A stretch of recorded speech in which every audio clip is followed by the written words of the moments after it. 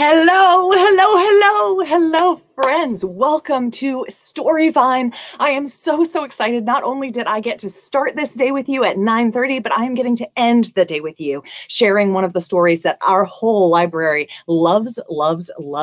The story I am going to be sharing today is a soup opera, and it is by Jim Gill, and he is a singer and a musician that you will recognize from our story times because he does all of our favorite songs. So I am going to be doing a soup opera. Before I start that, just want to do a very quick plug for the Charlotte Mecklenburg Library's summer break Read, Learn, Explore program that's going to be happening this summer. And so all you have to do is log on to the website, keep track of your learning activities between June 7th and August 14th. And even just for signing up, you get a free Wendy's Frosty. So go ahead and sign up. And then when you complete the program, you can get a free book. So sign up starts on May 17th, and your teachers and adults have more information about that. Now, let's go ahead and do our story. So I'm very excited. A soup opera. This is a participatory story, and I am going to need you to play one of the roles in this opera. And so you are going to play the role of the very fancy man, and he has an important line. So I want you to repeat after me. So in an opera is a play where every single line is sung. And so your line is a very dramatic, I can't eat the soup. So I want you to try that with all the drama in the world. Are you ready to sing with me? I can't eat the soup. Excellent. All right. So that is going to be your line. And I will tell you when you sing it.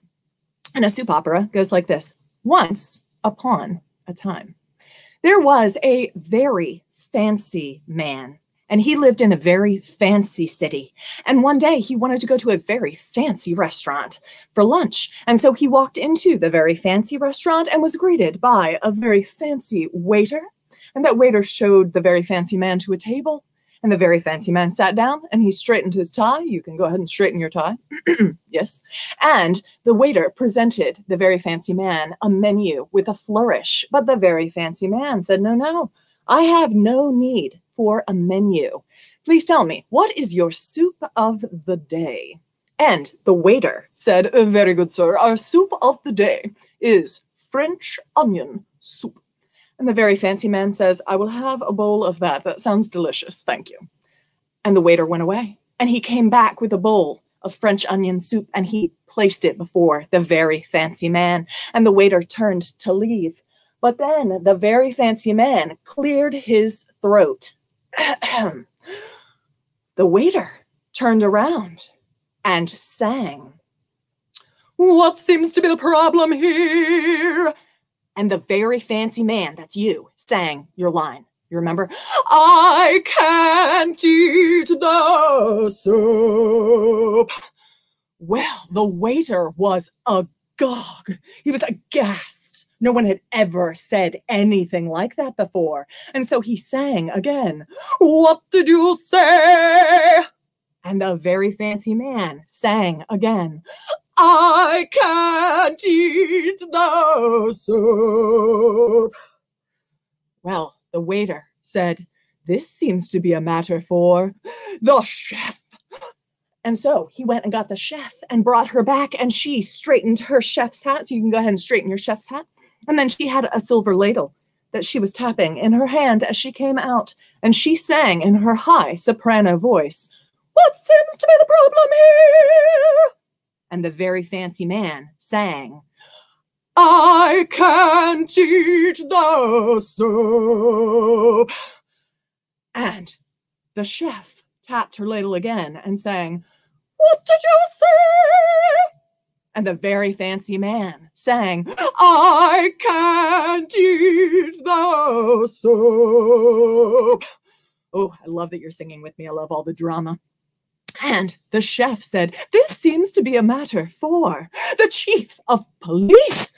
And they went to get the chief of police, and they brought the chief of police back, and he had a very bristly mustache. Can you bristle your mustache? Ooh, excellent. And he had a silver police badge that he straightened. And he walked up to the very fancy man, and he sang in his booming bass voice, what seems to be the problem here? And the very fancy man sang, I can't eat the soup. And the chief of police bristled his mustache again. And he said, what did you say? And the very fancy man sang, I can't eat the soup. And the chief of police fixed his badge, and then he said, this seems to be a matter for the mayor. And so they left, and they came back with the mayor, and the mayor waddled in. Had a very funny walk and a very funny voice. It was kind of squeaky.